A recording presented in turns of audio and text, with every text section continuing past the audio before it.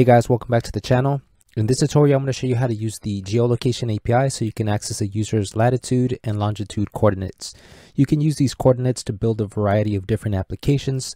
For instance, let's say that you're building an application that wants to pinpoint a user's exact location on a map. Well, you can use their coordinates to do that. I've already written a blog about how to use the Geolocation API. I'll leave a link in the description so you can check it out. But I did want to create this video in conjunction to this blog so you guys can get a better understanding of how to use the Geolocation API. This is what we're going to be building in this project. We're going to create this button. As soon as we click this is going to activate the Geolocation API. And if we click allow, we're going to allow it to access our coordinates, which we're then going to use to make an API call to the Big Data Cloud API. That API returns all of this good information that we can use to build an application. As you can see, it has the continent that I'm located, the postal code, the state, the city, the county, and a whole bunch of other information. All right, let's get right into this tutorial. All right, guys, let's go ahead and get started. The first thing we want to do is create a button to allow the user to share the location. So let's create a button, and this is going to say share my location. And we're going to give this an ID name of share. All right, now let's create an element of pre.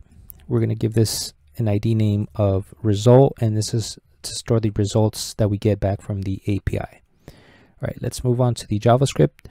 And here we're going to create two variables. The first one, we're going to call it HTTP. And in this one, we're going to be using the XML HTTP request object so we can make HTTP requests to APIs. So let's use the XML HTTP request class, and for the other variable we're going to call it result, and for this one we're going to get access to the pre element that we created in the HTML file, and we give that an ID name of result. All right, now let's get access to this button so when the user clicks it we can access their coordinates. So let's do document query selector share, and then add event listener, click, and then here we're going to create a callback function called find my coordinates. All right, let's go ahead and create that function. All right, so two things can happen here. Either we can be successful in retrieving the coordinates of the user or not. So we're going to use an if statement, and let's do navigator.geolocation. So if we are successful, we're going to write some code in here. However, if we're not successful, we're going to output an alert message saying geolocation is not supported by your browser. So let's type that in here.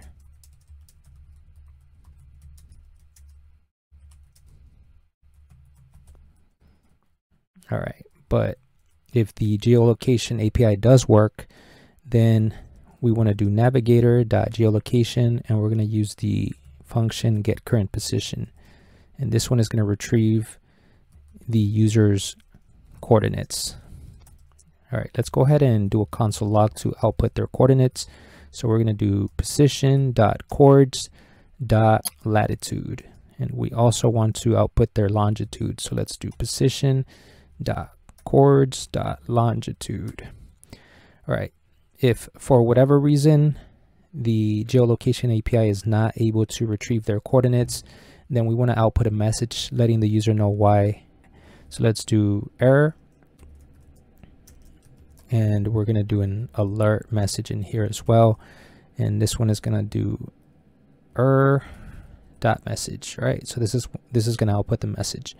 All right, so now if we click on this button and we click block, here's the alert message that we created in here. So this is saying user denied geolocation. All right, cool. So the next time that we refresh this, now we want to share our location. This is not going to allow us. It's not going to give us the option. It's going to have this catched. All right, so to reset this, we have to go into our settings. If you're using Google Chrome, go ahead and click privacy and security, site settings, and then right here, this is the URL. You're going to click ask default for the location. So now if we refresh this and click share my location, now you're going to click allow. So this time if you look in your console, you should be able to see your coordinates. So this is your latitude and this is your longitude. And this is all that the Geolocation API does for us. It just accesses our latitude and longitude, but we can use these coordinates to make API calls to other APIs that is going to give us information about our location. In this case, we're going to be using the Big Data Cloud API. All right, so what we're going to do is we're going to delete this console log here, and we're going to create a variable called BDC API. And this is going to be the endpoint for that API. So in order to know that, we have to go over to the Big Data Cloud API. Go ahead and click on this link.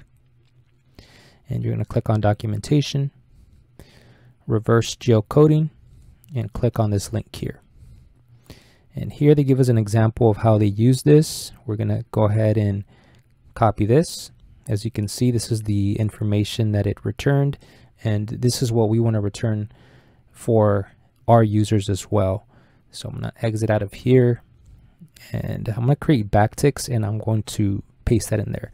We are going to delete this here. It says your API key. We're not going to use an API key. We're also going to delete this language, locality and language. And we're also going to add here reverse geocoding hyphen. All right, so let's go ahead and delete the latitude that they have here. We're going to add the money symbol and brackets, and we're going to replace that with position chords dot latitude. All right, and let's do the same thing for longitude.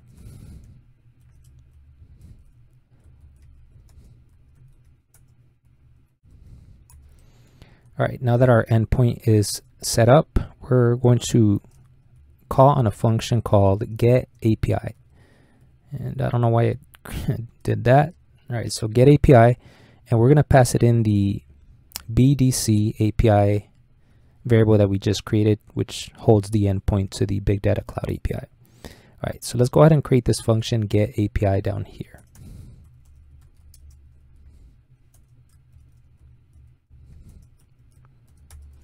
All right, so to make an HTTP request to this API, we use the variable that we created at the top, HTTP open, and this is going to be a get request. We're going to pass it in the BDC API endpoint, and then we're going to use HTTP once again. This time we're going to use send, so that's going to make the call. And now we're going to grab the response with HTTP on ready state change.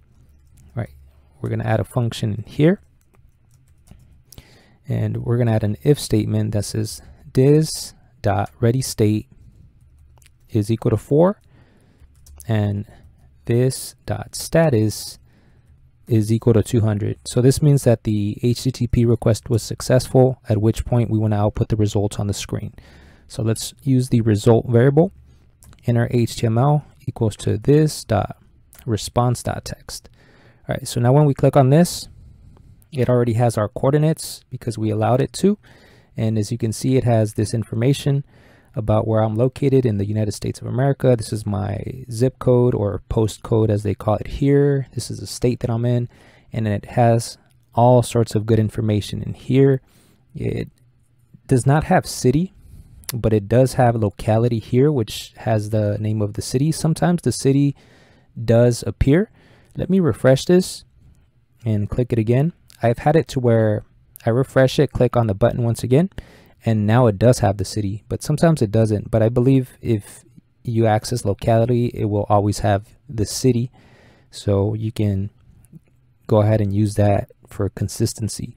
So currently, if we try to access this information, we can't because this is in a JSON format. So in order to access the information, you want to store the results in a variable. I'm gonna create a variable called results, and I'm gonna do JSON parse this response.text. And at this point, I can access the information. I'm just going to use a console log. So let's do results. No, I'm not going to use city. I'm going to use locality because the city was not working all the time.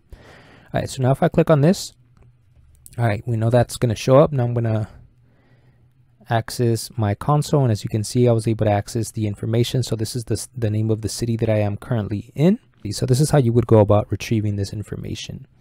All right, see you guys in the next one. Thank you for watching.